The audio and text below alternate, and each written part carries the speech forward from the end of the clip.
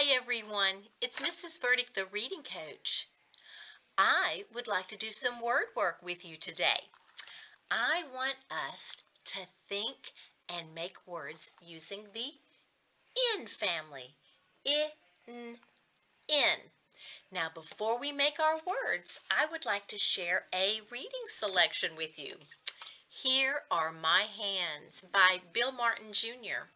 Now, as I read, I want you to put your thinking cap on and your listening ears, and I want you to listen for words that are in the in family. Here we go. Here are my hands.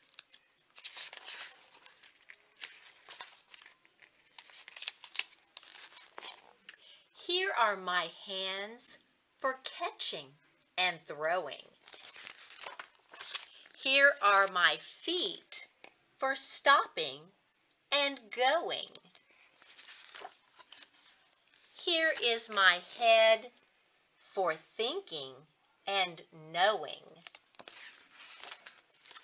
Here is my nose for smelling and blowing. Here are my eyes for seeing and crying. Here are my ears for washing and drying. Here are my knees for falling down.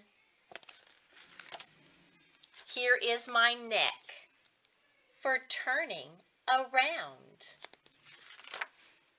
Here are my cheeks for kissing and blushing.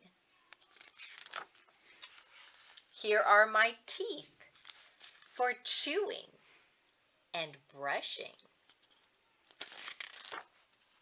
Here is my elbow, my arm, and my chin. And here is my skin that bundles me in. The end. Now let's go back a few pages, shall we? This is my elbow, my arm, and my chin. Did you hear an in family word? Mrs. Burdick did. What about the next page? And here is my skin that bundles me in. More in family words. Let's build some. Are you ready? All right, I'm starting with my in family, in. What if I add the b sound at the beginning? B, in, bin. That's right. Let's try another one. What if I add the t sound at the beginning? What word does that make? Is this what you said? In, tin. All right, let's try another one. What if I add the f sound at the beginning? Is that the word you thought it was? In, fin. All right, what if I add ooh? Is that what you thought? In, win. That's right. Good job. All right, let's do another one. What if I add the p sound at the beginning?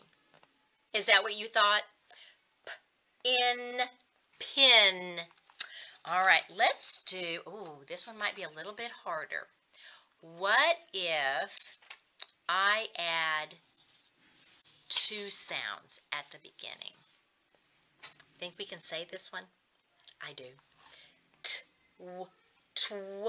In, twin. Good job, everyone.